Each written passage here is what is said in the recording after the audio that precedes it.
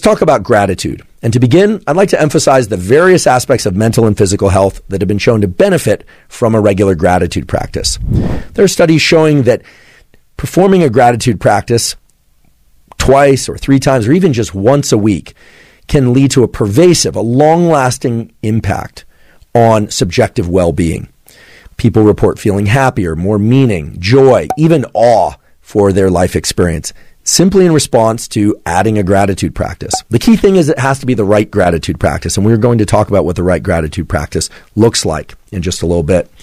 But there are additional benefits of a gratitude practice. There are studies showing that a regular gratitude practice can provide resilience to trauma in two ways.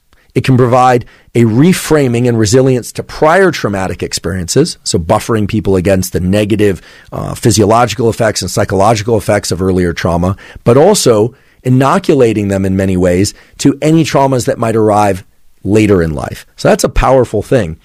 The other thing that a gratitude practice does is it's been shown to benefit social relationships, but not just for the relationship in which you express gratitude, right? So on the face of it, you might think, okay, if I express gratitude for somebody over and over, then I'm going to feel better about that person. And indeed, that is one effect of a gratitude practice that's called a pro-social or intersocial gratitude practice.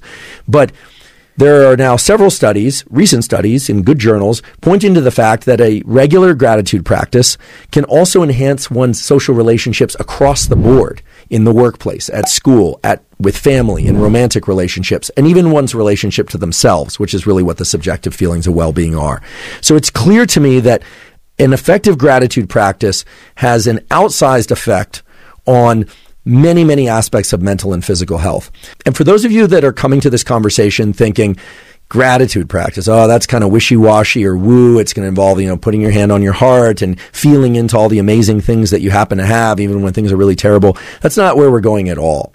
And equally important is to understand that the neurochemical, the anti-inflammatory, and the neural circuit mechanisms that gratitude can invoke are equally on par with some of the effects of pharmacology, of things like high-intensity interval training and exercise, and other things that we think of as kind of more potent forms of self-intervention.